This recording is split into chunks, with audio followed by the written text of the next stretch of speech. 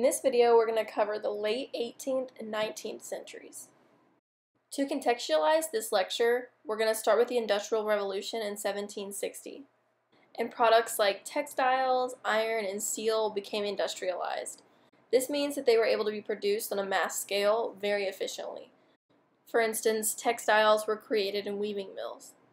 Advancing iron and steel manufacturing led to a revolution in architecture, such that people could now start to create skyscrapers. Moving on to 1776, we see the American Revolution, which implemented ideas of enlightenment in government and in public life. Building on this momentum, we see the French Revolution in 1789, during which the French broke away from the traditional system of patronage. So instead of having one person or one group of people controlling the styles, there was a lot of freedom to have multiple styles develop. By the late 18th century, we're moving on to the Enlightenment and Age of Reason, during which there's a shift to rational and scientific thinking as it's applied to religious, political, social, and economic issues. And it also focused on the importance of individualized liberty, self-determination, and progress. As a result, this renewed interest in democracy and other secular concerns. Now that we're oriented, the first period we're going to talk about is neoclassicism.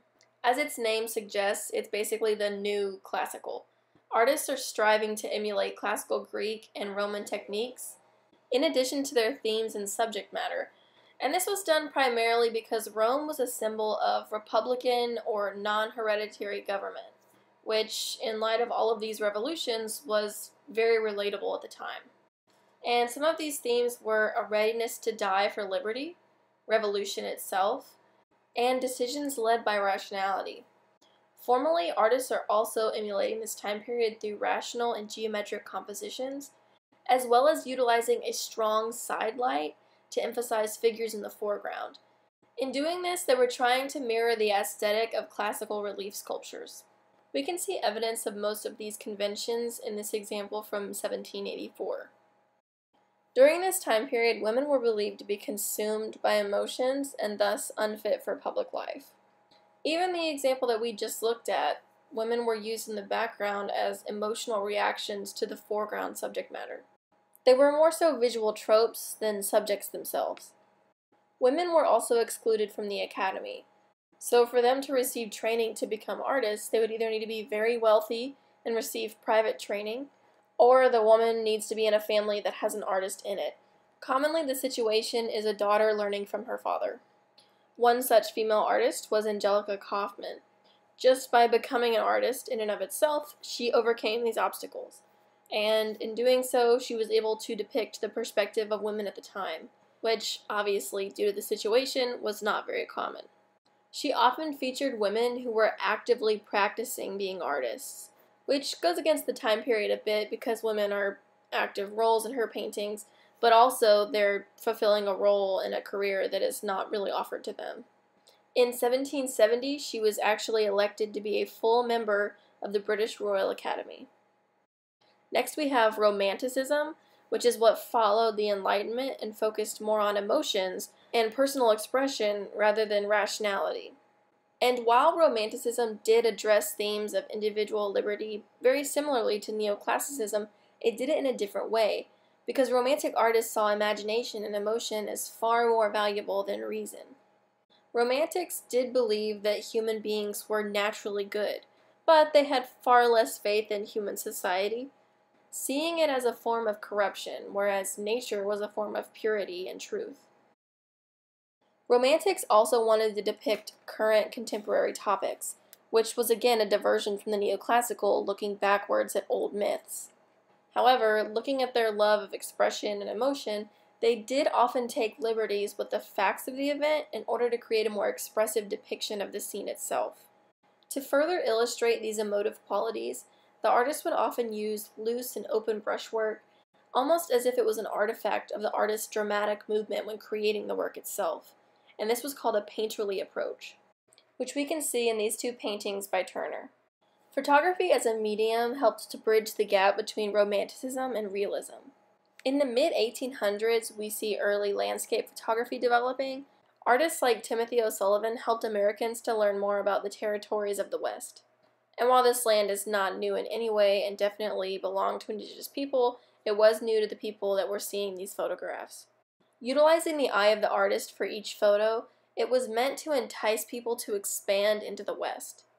Beyond photographing the landscape, photographers were also utilizing new techniques, such as artificial lighting and unique compositions, with artistic use of posing, drapery, and specific settings. Because cameras were able to document exactly what was in front of them, it freed painters and other artists to do more than just document or illustrate. Realism is defined as such because of both the techniques used and the subject matter. Instead of focusing on idealism or nostalgia, it really honed in on the ordinary and the mundane. In previous examples, we saw grand myths or giant, overwhelming landscapes.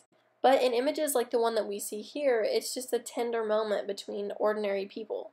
Realist artists like Henry Ossawa Tanner wanted to venerate these moments.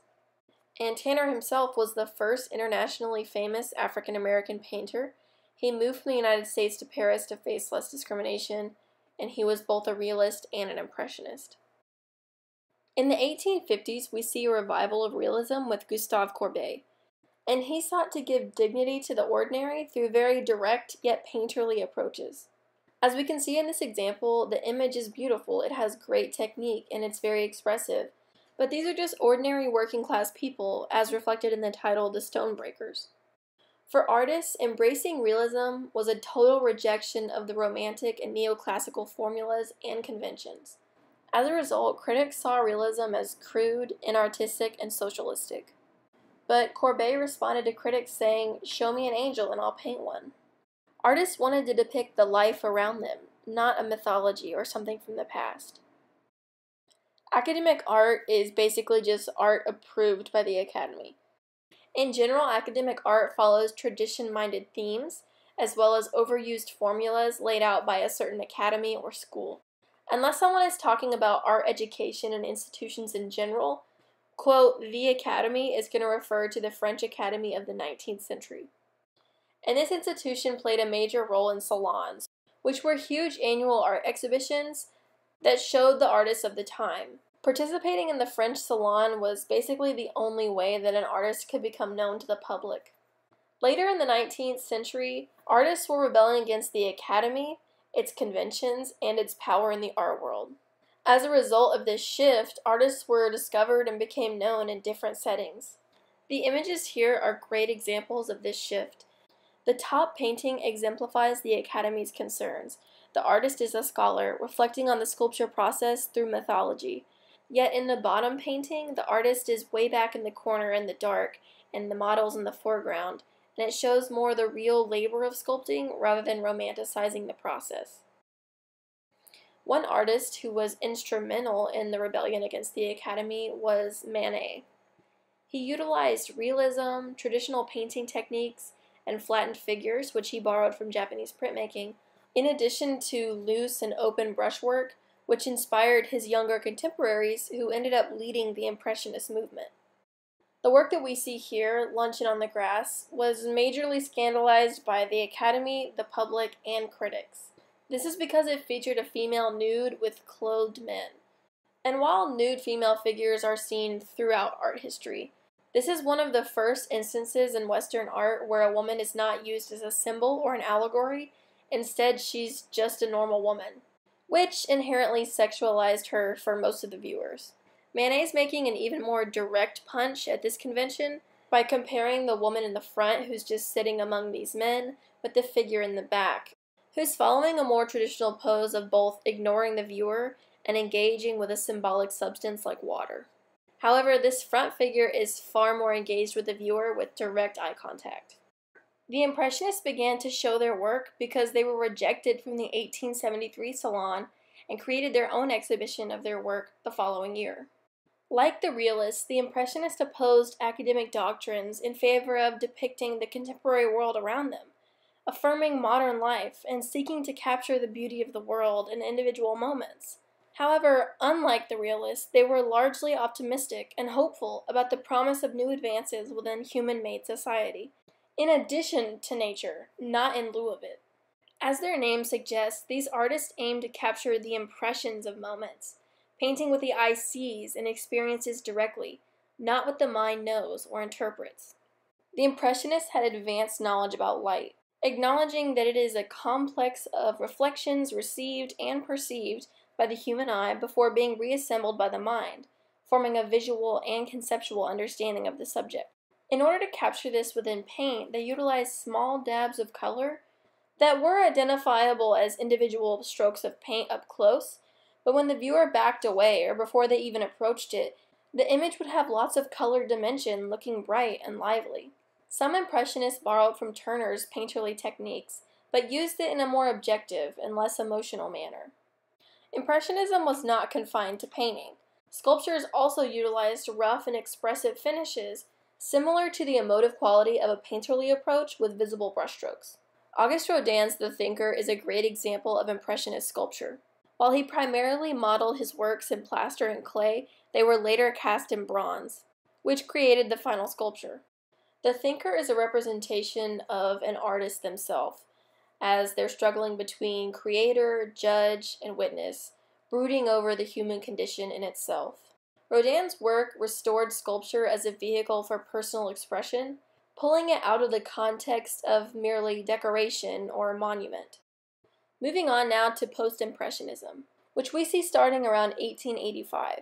As its name dictates, it directly followed Impressionism, both building on and reacting to the movement. That said, there was no singular style. The artists were reacting in very different ways. Some artists leaned toward more clear and formal organization, while others focused more on their personal expression within the piece. One artist, Georges Seurat, pioneered the technique of pointillism, which creates solid forms and images using only dots of color. As a process, it relies on optical color mixing, which, as the name suggests, means that our eyes are going to mix these colors that are close together, combining them to create different vibrant surfaces.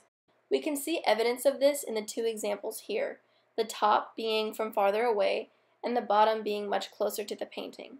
In the top, we see lots of dimensional, vibrant colors, but in the bottom, we can identify each individual dot of color that the artist applied to create this effect.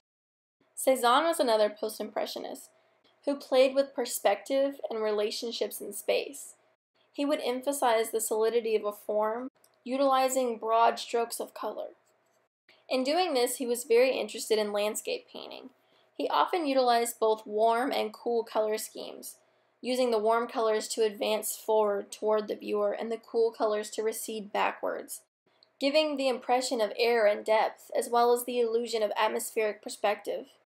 Frequently, he simplified forms like houses and trees into just patches of color, abstracting them into almost geometric planes and masses while still exploring the depth of the space. Post-Impressionists diverged from the more formalist ideals and techniques to focus more on making the artist's thoughts and feelings visible. Paul Gauguin was one artist doing just this. As a result of the industrial society surrounding him, he was very critical of materialism, utilizing symbols to actively critique this. He often punctuated his messages with very simple yet vibrantly colored backgrounds, and juxtaposed this with the flat figures in the foreground. Often his figures had minimal shadows or none at all, and these were techniques that he picked up from observing Japanese prints. In the example that we see here, the image was obviously not observed or perceived, but instead came from the artist's mind and conception of the story. Van Gogh sought to capture the inner expression of the heart as it responds to different events. In doing so, he utilized the potential of open brushwork and relatively pure colors. He also sought to intensify the surface of his paintings by using a technique called impasto, which utilizes very thick brushwork to create dimension and texture on the surface of a painting. In doing this, the viewer can see each gesture that the artist made to create each mark. It also fosters a strong sense of rhythmic movement throughout all of his paintings, which is particularly evident in the Starry Night that we see here. Like several of the other artists that we've discussed, Van Gogh studied and applied techniques that he saw in Japanese printmaking, primarily in reference to composition.